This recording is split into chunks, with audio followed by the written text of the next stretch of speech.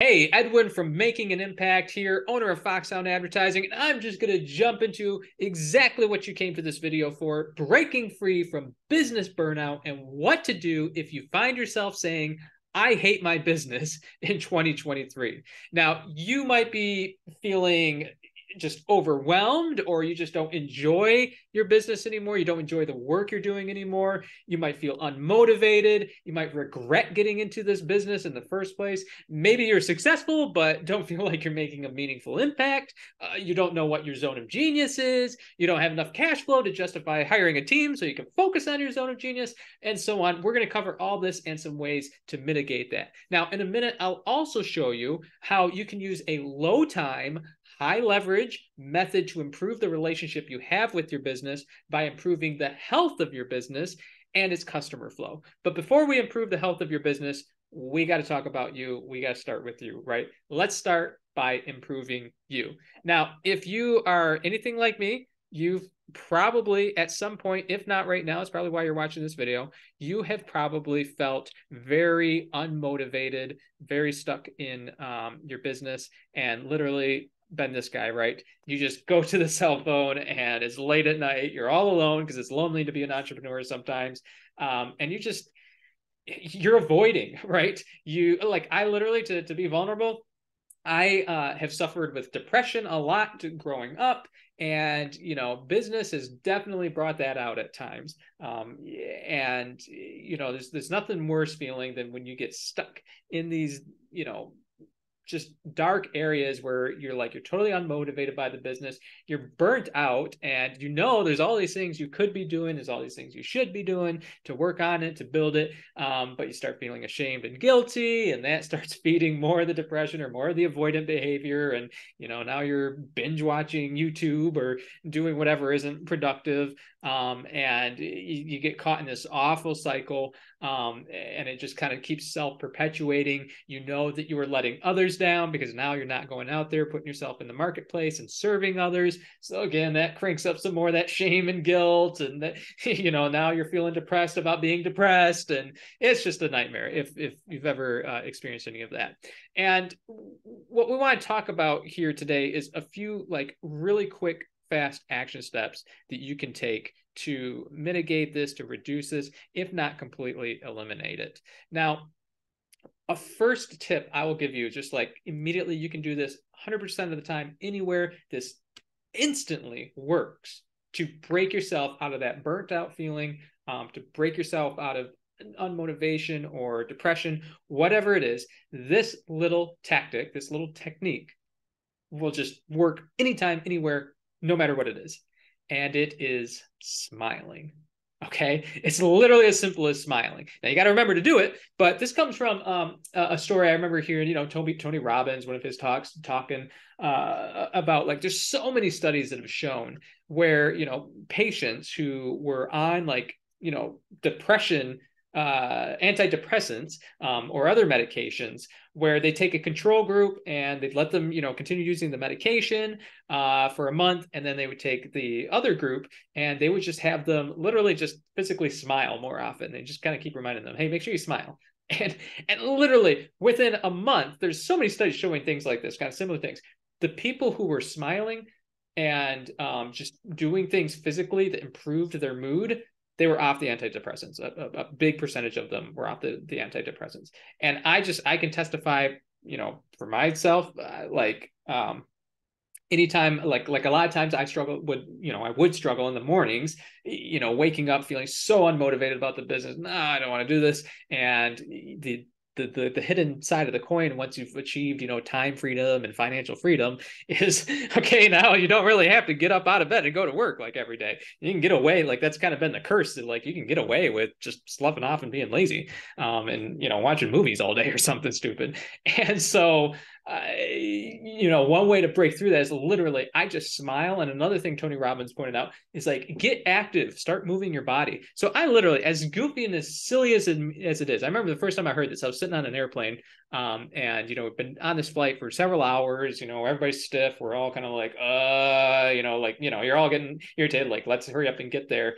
And I just remember listening to this and being like, huh, that's goofy. And I literally just raised my arms on the airplane in my seat and just like kind of pretend like I was going like, hooray, yippee. And I just started smiling. And nobody else even noticed, I was like, all right, this is going to be embarrassing, but whatever, I did it. And instantly my mood improved. The rest of that flight went so fast. I was, sitting up alert. I did, end up like unbuckling my seatbelt and got up and just stretched for a minute, and just doing that little bit of physical motion instantly improved my mood. Sure, you've heard about this. Don't mean to beat a dead horse with it, but like that is just something you can do 100% of the time, no matter what. Now, to get a little deeper, the next thing I would recommend is figure out what your values are. And if you need a little exercise for how to do this, let me find the book here. This book, and this is a book kind of written more for younger adults, kind of in their early 20s. It's called Mastering Adulthood: Go Beyond Adulting to Become an Emotional Grown-Up. Now, again, we're focusing right now on like, hey, me or you, like our stuff first, because I've found, and a lot of my mentors have pointed out, business problems are almost always personal problems. And this book is one of the most effective books I've ever read on dealing with the personal problems that we might have, especially as people who have big goals, high dreams. This channel is all about making an impact. So you're not here just because you want to make some money and go slough off and be able to watch movies all day. You're here because you want to make money so that you can buy yourself time freedom, so that then you can go and just pour your life into making an impact on other people, creating something that's meaningful, that blesses people, that changes hearts, that takes care of the poor, whatever it is. And this book does such a great job of addressing like, hey, what are those emotional hiccups that we get stuck in that keeps us from actually going out and taking care of those big goals, those big dreams that we know we've got, in a way that uses psychology and no like woo-woo or anything like that, and in a way that literally does like unwind you and get you just kind of, detached from your emotional junk. And it's, I couldn't, say higher things about it. And like I said, I'll make sure I put a little link in there for you guys, because it's such a good book. Now, one of the main steps here is to figure out what are your values. Okay. So when it comes to like your career, what is it that you value? Is it you want to be showing up every day working hard, or is it you want to be doing something more creative and artistic? Like, what are your values there? Friendships, leisure, maybe if you're married and you have children, parenting, community, or political activities, running in your community, obviously like romantic relationships. I'll put RR there for romantic relationships. Your financial security. So I'll put FS for financial security, health and wellness. We'll put like health here, and further educating yourself. Really important one to me, spirituality, as a Christian. So like these are the categories you'll find in this book, and she's got a really great exercise where just by looking at this list real quickly off the top of your head, just go ahead and rate like like on a range from 1 to 100, how important are each of these, right? So and it's okay if like it'll change at times, but like right now in this moment, like what's most important to you? So maybe financial security is like, dude, this is totally 100 right now, I gotta get this figured out. Maybe yes, you're a parent, but your children, they are they're graduating from college, or they're graduating from high school and they're going off to college. So maybe parenting right now, you're kind of like, wow, this used to be like really high up on the priority, but this is actually starting to decrease. It's just kind of a 40 right now. Maybe you're thinking like, I really want to pursue that master's degree in this creative thing, but I know I need to take care of the financial security first. So maybe this is like a 20, because you want to do it down in the distance, but right away it's just not the right timing yet. And so go ahead and rate yourself real quickly, like what are these 100s, 40s, 20s, and then just figure out, okay, what were the top 2 to 3, or so, maybe top 3 to 5, and that immediately will tell you what's most important to you right now. And that will immediately tell you, okay, these are the things to focus on. And again, if you use this book, there's some more journaling exercises where, you know, you figure out in your own words, okay, what is it about financial security that, you know, am all about, you know, it's, well, I want to have the time freedom so that I can go and spend more time making music, you know, whatever it is. You know, figure that out for yourself, and, you know, just come up with a few keywords there, and just getting clear on your values. This is going to immediately start shifting that personal battle you might have when you're feeling unmotivated, just down, and like you can't seem to push through, or you're avoiding, you're working on all the other tasks except for the important one you should be doing.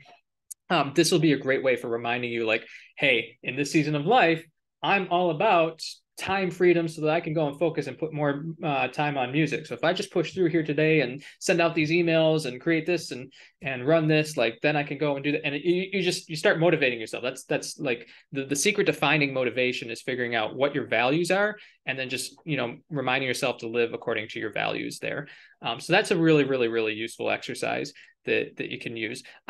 There's so many things I could go on, you know, and you know, this video would be super, super, super long. To keep it short, I would say maybe the only other thing that I would add, like tactically, is figure out what the most meaningful component of your business is. And I'll probably do a separate video just on this. We'll call it the Zone of Genius video or something like that.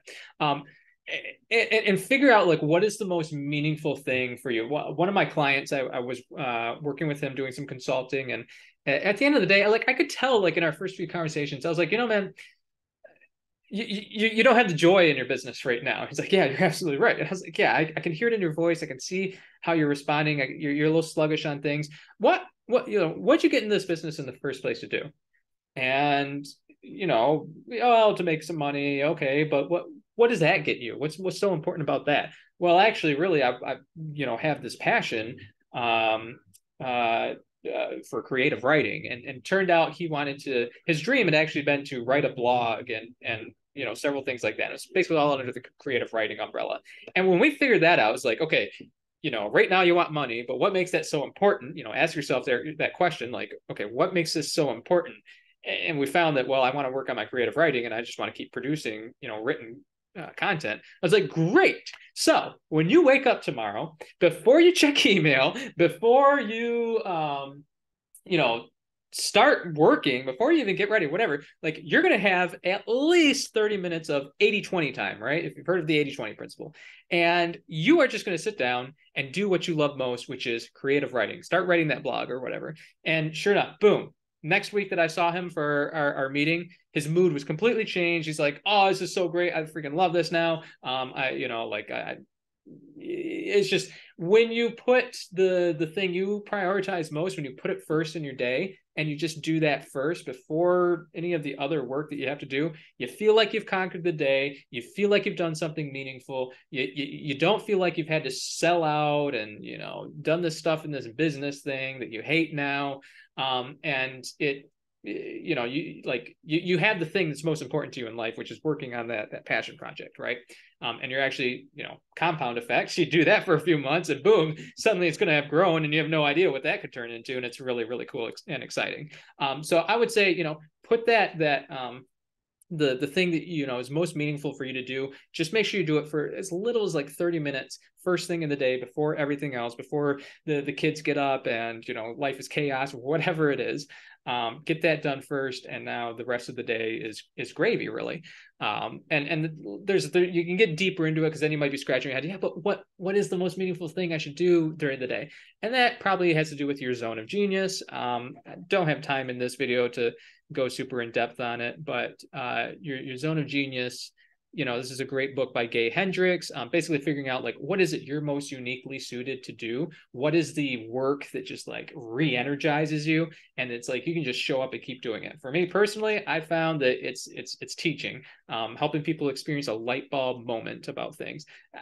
You know, I can just show up and do it all day long, and it just keeps feeding me, and I keep going, and it's like the spooky gift that nobody has to teach me how to do it. I just know how to do it, like in a classroom setting, or you know, a stage setting, things like that. And I've even combined that with my music when I was on tour.